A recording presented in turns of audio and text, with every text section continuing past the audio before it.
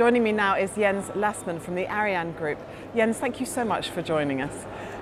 I wonder if you could tell me, what is the significance for the ArianeGroup that IAC is being held here in Bremen this year?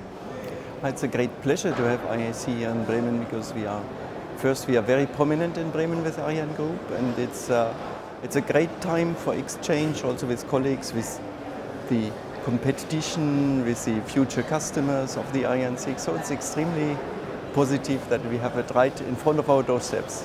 And what about for the city of Bremen itself? The city of Bremen is calling itself the city of space, and which is true because all of these space companies are being placed here in Bremen, and for that it's a big honor, and all the public is totally enthusiastic about that.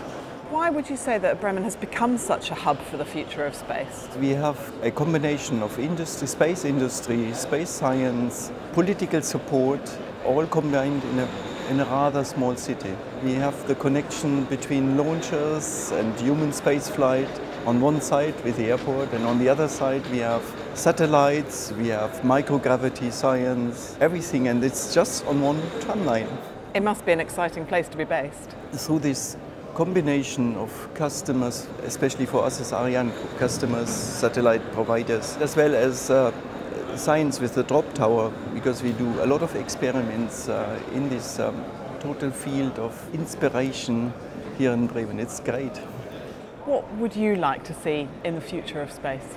Plenty of young guys and young girls having bright ideas, traveling into space, having their view on Earth from the outside to see how fragile it is.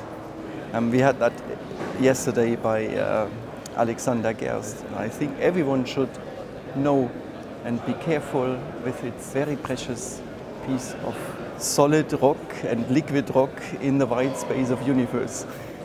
Certainly really important. Thank you so much, Jens, for joining us, and enjoy the rest of the Congress. It's a pleasure. Thank you.